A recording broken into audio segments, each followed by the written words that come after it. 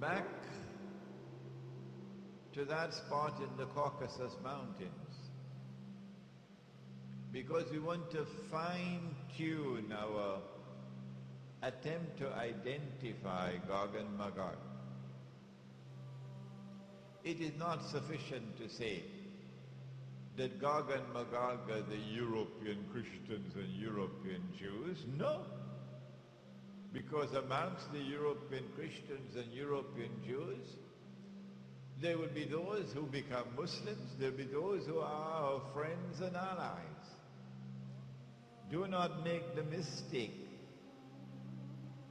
We have to look for a people who will eventually be moving from that northern area and moving towards Jerusalem.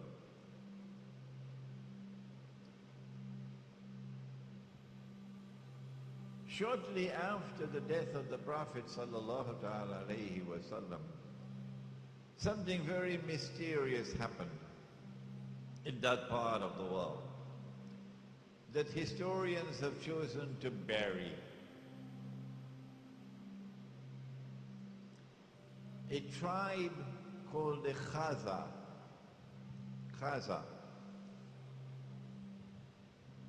chose to embrace Judaism. And so the world witnessed for the first time the very strange phenomenon of a non-Semitic people becoming Jews. Non-Semitic becoming Jews. And these people, the Khaza, chose to convert to Judaism, but they did so not for any religious reasons. They were not so much interested in the Kitab and to follow the law. They embraced Judaism for purposes of political expediency. They were sandwiched between Islam and Christianity, Byzantine Christianity, and they chose Judaism. These European Jews who have no racial, biological connection with the Banu Israel multiplied. وَهُمْ مِنْ كُلِّ حَلَبٍ يَنْسِلُونَ.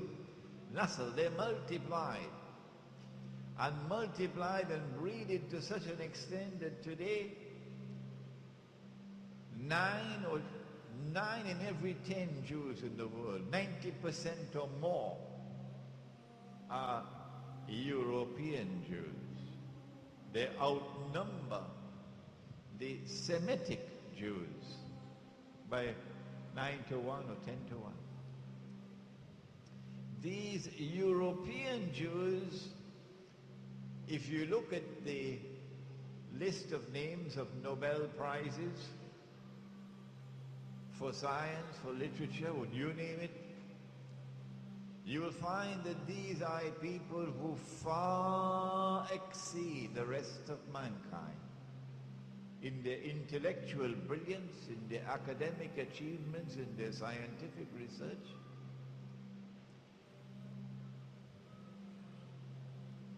They are a people different from the rest of mankind.